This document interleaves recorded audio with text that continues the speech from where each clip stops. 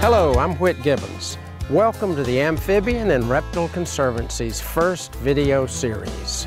Over the coming year, we'll bring you fascinating facts, helpful conservation tips, and news about important resources and educational opportunities for everyone from homeowners to professional land and wildlife managers. I am pleased to announce that the Amphibian and Reptile Conservancy is now open to the public and accepting private donations from conservation-minded citizens like you. The Amphibian and Reptile Conservancy is a 501c3 registered nonprofit organization that helps groups like PARC conserve amphibians, reptiles, and their habitats. Many people have worked quietly behind the scenes for decades to support amphibian and reptile conservation efforts.